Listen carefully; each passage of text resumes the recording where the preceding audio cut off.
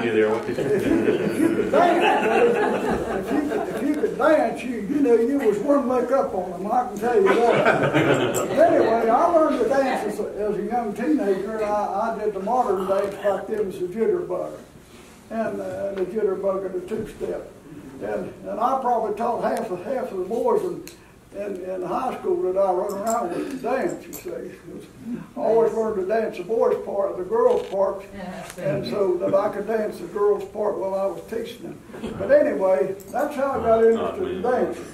And then that went along for a few years, and then one time, of course, here again, I always liked the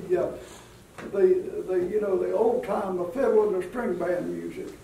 And growing up, my brothers and sisters, they were taking piano lessons because my dad, he felt like that music was good for their social culture, and so they were taking piano lessons.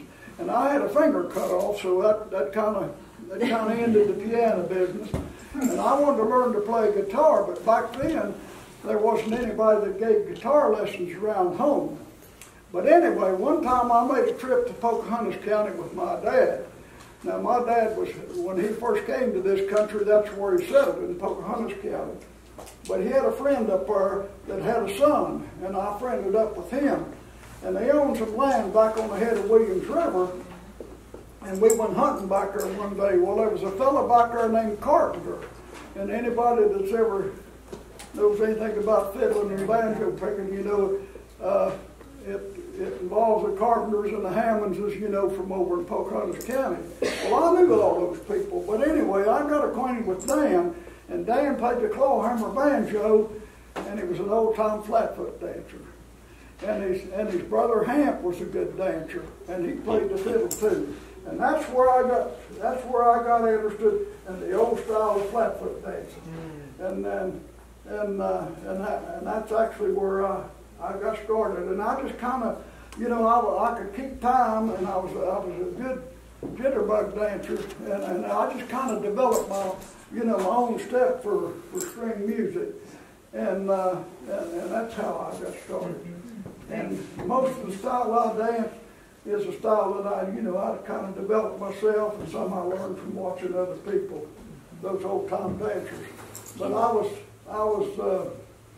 believe I was 20 years old then, and that's where I got interested in the clawhammer banjo, and I bought me a banjo and started learning to play it.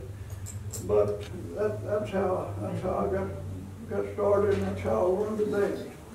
Can we get Lou to do a little bit of dancing? Go for it, Lou. I can stay on that board. You have to stay on that board. I'll dance a little bit. Here, what if I roll up the carpet? No, it's all right.